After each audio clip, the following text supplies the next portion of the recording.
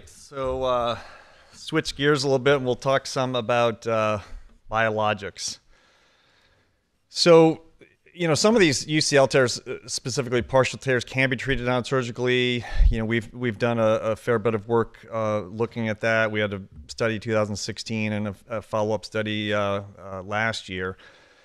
Quite simply, how do we do it? Nothing fancy here. We basically just rested them for 4 to 8 weeks, PT, and then started them on a throwing program. But it raises the question, could our results have been better or potentially returned faster with biologic therapy? Why are these appealing? Biologic therapy can enhance healing or regeneration of tissue by really changing the environment at the site of injury. Potentially, these can accelerate recovery. The problem is that indications for use of these therapies is still somewhat ill-defined, and there's not a lot of great evidence. So what are we talking about? Really kind of three things. One would be PRP or platelet-rich plasma. Secondly, stem cells, or oftentimes referred to as mesenchymal stromal cells. Within that subgroup, the two main things used are bone marrow aspirate, which typically comes out of the iliac crest of the pelvis. And then you can also get stem cells from subcutaneous fat, which typically comes from the abdomen. The third product would be amniotic products, which actually do not contain any live cells and do not contain stem cells, but all these pop up. Problem in medicine is when you get like cash pay products, all these clinics pop up. And so there's all these, quote, stem cell clinics, and many of these clinics were using these amniotic products, which don't actually contain stem cells. The thought is that the proteins there cause stem cell recruitment. Those, I believe the FDA pretty much banned. I think they're you have to go through a process to get approved, but those were essentially banned. There's not, the stem cells are really sexy because in theory, you're putting these cells in and they can turn into what you need, whether it's ligament, tendon, bone, whatever, and you can get tissue recovery. But really in practice, that has yet to be proven. And there's like 0 studies with stem cells and UCL injuries. Again, we talked about embryonic products, no data on that. So my talk's really going to focus exclusively on PRP because we actually have some science for that. So you've got blood. What's in blood? You've got red cells, white blood cells, and then plasma. The plasma is the non-cellular portion of the blood, and that's got platelets and other growth factors. And so by definition, PRP is a sample of blood plasma that has greater than 2 times the amount of platelets over baseline. Here's a platelet, and the platelets have these granules in them dense granules, alpha granules, and when the platelets are activated, you get all these growth factors, TGF beta, platelet-derived growth factor, VEGF, so you get all these growth factors, and so that's why the PRP is appealing. So kind of PRP 101, how do you get it? You have whole blood. You spin that in a centrifuge, and then you basically have plasma, the buffy coat, which has platelets and white blood cells, and then red blood cells. You toss out the red blood cells, and that leaves you with a product that you can use. It's going to have not as many platelets, but it's also not going to have as many white blood cells. If you spin that again, you get this other product, which you get a higher concentration of PRP, and you're going to get a lot more platelets, but also more white cells. So the longer you spin it in the centrifuge, more platelets, but also more white cells, which is more inflammatory. And that it depends on kind of where you're putting the PRP. So if you're putting it in a joint, you don't really want inflammation. You're going to use that first product, whereas like for a UCL or for a tendon, typically you are going to want more of an inflammatory response and more platelets.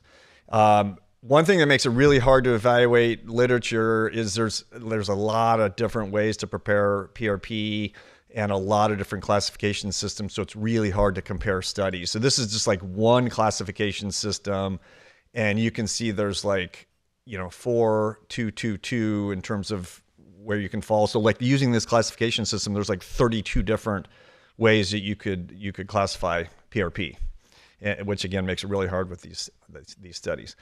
So, how do we do this? You take blood, depending on, again, what system you're using and what kind of PRP you're trying to create, 15 to 60 cc's of blood, centrifuge that to create the PRP, and then inject it. Again, depending on where you are, like if I was putting it at a knee, I personally wouldn't use ultrasound. If it's for UCL, I would have one of my partners, inject it under ultrasound guidance. So let's now look at what evidence is out there.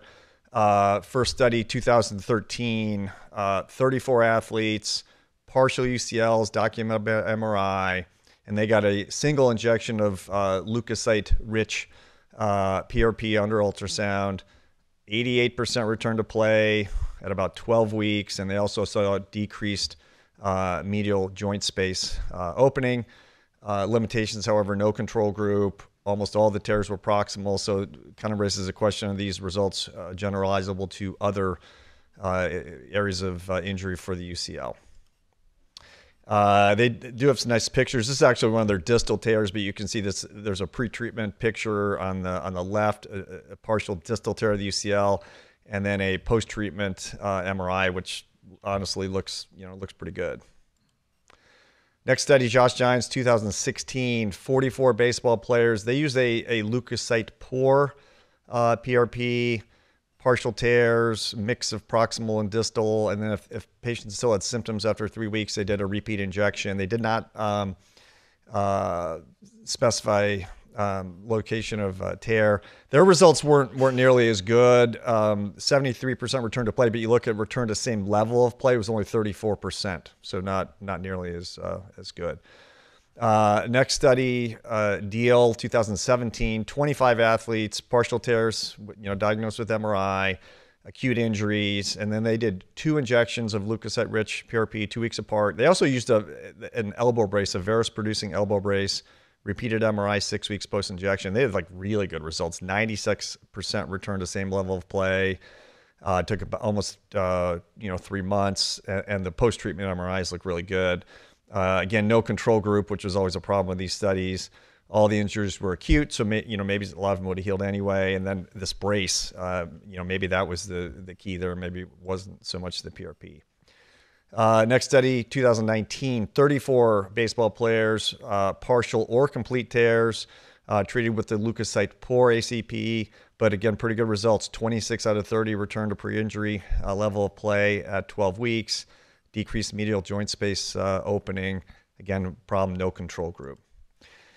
And then our last study, this is a big one. This is from the MLB database and basically pulled numbers for 544 pro baseball players treated non-operatively for UCL injuries. 133 received PRP. Now, the PRP group was older and more commonly MLB as opposed to minor league. And they also performed a matched one-to-one match comparison of the PRP to the no PRP group. MRI scans only available for 243 of these. So what did they find? Well, the no PRP group returned to throwing 2 weeks faster, although really, if you look at it, most of these guys got PRP injections 2 weeks after they stopped throwing. So that probably accounts for why the no PRP group returned faster. But if you look at return to play, no difference. 57% with the no PRP, 46% with PRP. Maybe this is biased because, again, the PRP group was an older age and higher percentage of major league players. Also, 20% of them were grade 3 complete tears, which I personally would argue probably isn't gonna work. Match comparison analysis, again, no difference in return to play. So, limitations, there was a lot of variability in rehab program and type of PRP injected. For example, it seems like most physicians allowed return to play or return to throwing rather in 3 weeks following PRP. Personally, I wait 6 weeks after doing PRP injections. And again, only 45% of the cases had reviewable MRI scans, which makes for a limitation. So putting this all together, what do we have? We've got some small retrospective studies that show reasonable success treating partial UCL injuries with PRP. A large study of pro baseball players, no difference, although again, some limitations there. So we have really no great evidence that either supports or refutes PRP.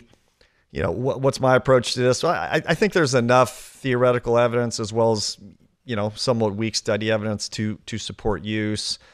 Unlikely to cause harm. Obviously, there's an extra cost here with the pro players. It's, the team pays for it, but if your regular patients, it's $1,000. I will offer it to players where I think it's appropriate. I don't think it's likely to work for a complete tear, so I wouldn't necessarily use it on them unless the athlete simply doesn't want surgery. I do think it's worth considering for adding a treatment of a partial tear. Maybe augments healing. And the other thing it does, it hurts and it slows them down, because a lot of times these guys, if you're trying to treat them without surgery, they want to start throwing in 2 or 3 weeks. You give them the PRP and it kind of shuts them down for 6 weeks. Who's the ideal patient? I think obviously partial tear, younger players with healthier ligaments, and then also proximal tears. We use a leukocyte-rich PRP preparation. One of my partners is good with ultrasound. I have him do these. He uses kind of a peppering technique where he puts a PRP along the course of the ligament. We'll get them in PT early for mainly working on their shoulder, and then see them back in 6 weeks. If they're not tender at that point and have a negative moving valgus stress test, then we'll start a throwing program at that point.